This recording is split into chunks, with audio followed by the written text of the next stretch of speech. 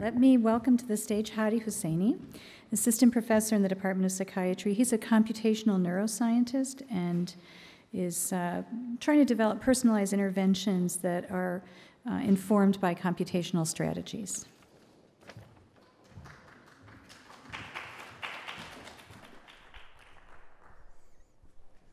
Hello, thanks Laura for inviting me actually to here, and thanks for the organizers to put together such a unique summit. So today I'm going to talk about neuromonitoring-guided cognitive intervention. But before that, I just want to overview the state of the psychiatric diagnosis and at the same time what we know about the brain. So as you learned during the past 2 days, actually, that mental disorders are usually diagnosed by a set of behavioral or psychological indications. What we know about those, what we call them mental disorders, ADHD, autism, and so on, we know that a lot of risk factors are contributing to those disorders. You'll learn a lot about them, like how genetic factors may influence them, how sleep disorders may influence them, stress, prenatal factors, and so on. But we don't really know much about the etiology of these disorders. So these are disorders that are defined at the behavioral level. We know these factors are influencing them, but we don't really know much about the link between these two. And in my opinion, I think it will take years and years until we actually bridge that gap. But what we know in the past several decades with the help of actually advances in neuroimaging technology and computational approaches, we've learned a lot about what circuits are affected by these disorders. My work, including and then other colleagues, have tried to actually kind of map the circuits that are affected in each of these disorders. And in the past, as I said, 2 decades, there's tens of thousands of studies that are trying to find the linkage between the maps that are affected in different circuits and the disorders. So I think so the next step in that direction is that instead of defining mental disorders at the behavioral level, if you're familiar with the movie Inception, we can basically go one level down and then basically try to redefine all those disorders at the brain circuit level. That's not the ultimate solution, but that's just kind of one step ahead. But more importantly is that how we can basically translate those knowledge, so we know these circuits are affected, how we can translate those knowledge and then to redefine treatments. So the work in my lab, my day-to-day job actually is computational brain research and intervention. The main part of it is basically trying to find these connectome level signatures of brain disorders, and we have published a lot in understanding how these just large-scale network level networks are affected actually in different disorders. But the ultimate goal for my research is that how we can really use this knowledge to inform the interventions. And for that, I've been trying to basically link what we call neuroimaging with basically some of the available interventions. The interventions that we have been using different technologies, computerized interventions, virtual reality, and so on, but with the help of real-time imaging. I'm focusing on cognitive abilities mainly, and the reason for that is that it's basically cross-diagnostic. If you think about executive functions, working memory, attention, all of those functions are affected irrespective of what mental disorders you have. So we're basically taking a very cross-diagnostic approach. So one of the exciting projects that we're doing is basically, as I said, trying to linking neuroimaging with cognitive intervention is that we use real-time neuroimaging with multivariate pattern analysis to try basically to localize the target that we are going to improve, and then at the same time monitor the activity in that region and then combine it or integrate it with cognitive training to see how we can basically engage that network. And for that, So we're using near-infrared spectroscopy, which is a more cost-effective version of, I would say, fMRI. It has less spatial resolution, but it has a very ecological validity and can be used in clinical population very easily.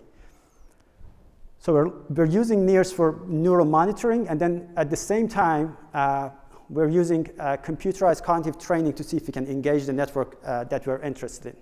Specifically, we're focusing on working memory training here. So we have tested this first on individuals actually who were healthy, and we found actually very interesting results. So after 4 sessions of intervention, when we had 2 groups, one group who did the real basically intervention and the other group was controls.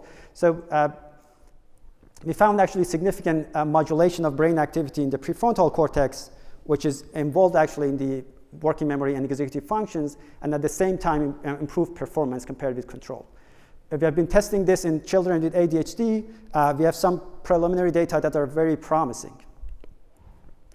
So what are the next steps? I'm going to just share with you quickly 3 projects that we're doing in line with with this actually direction of research. So the first project that we're working on now is basically how we can translate this new intervention actually to homes, because it's very hard. So for me, like, I need to bring this, for example, kids with ADHD for 10 sessions. They're doing this neuromonitoring-guided cognitive intervention, and then it takes a lot of resources. So what we're doing now is we're working on trying to make a system, a near system, that's actually much cheaper than what the available commercial systems, so we can then basically integrate it with some cognitive training, and then individuals can actually bring it home and then work on it. And the NIRS actually technology has been around for 10, 20 years. These are the studies that showed, for example, the mapping between functional NIRS and fMRI. There's a great, basically,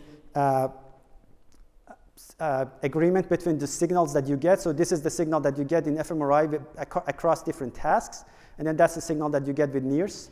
So, but most of the actually available technologies out there is like between 20K to 500K actually. So the NIRS systems that we have in the lab are usually around 100K, but the technology itself is not really expensive. It's just you can make a system that can cost like just $100. And it works much better than EEG, and the reason is that so you don't really deal with like a lot of noises that you need to clean up with EEG. You know the signal that you get is basically the signal that from the sensors at detector that you're actually probing, so you don't need to actually do the reverse problem solving. So the next other project that I've been working on again around cognitive augmentation is basically focused on aging. So as we know, previous speakers actually, Laura I think talked about the cognitive decline, but what's more interesting around cognitive decline is that the percentage of actually cortical change that we have by aging. So this brain imaging actually shows that we are, depending on the region, we are actually losing up to 0.8% of cortical gray matter, okay, every year, from 55 years old to 90 years old. If you hit with actually MCI or Alzheimer's, this rate is actually tripled, or twice, or actually 2 times to 5 times more. So we all know that there is no actually kind of like treatment for Alzheimer's or MCI. So what's the idea behind cognitive augmentation is that, so if we can just delay the onset of the AD by 5 years, and this is from Alzheimer's Association, we can actually reduce the prevalence of AD in 2050 by 43%. So just imagine if you can just, and the premise of cognitive intervention is that if you can just basically improve cognitive reserve or brain reserve a little bit, so that if the individual hits with a pathology, basically, when it goes down and hit that clinical diagnosis level just later, we can basically kind of like have solved some part of the problem. Again, this is not a treatment. It's just kind of like trying to delay the onset of the disorder. And So we have been, there's a lot of data actually on healthy aging, but in MCI, there are a few actually showing that how the brain actually changes in response to training. We have been trying to understand actually, to decode actually how these kind of training and brain networks interacts and so on. And then we're trying to actually to personalize this intervention for healthy older adults. And again, another line of interest is on stroke patients. Again, like this functional neural spectroscopy is actually has a great potential to be used in functional stroke recovery. We have been collecting data simultaneously with near-sun fMRI on the stroke patients, trying to see if we can validate sensitive changes in the stroke patients actually. Because one of the problems that I see is that if someone hits with a stroke, then it takes a while until someone can feel any sensible feedback regarding like motor functions.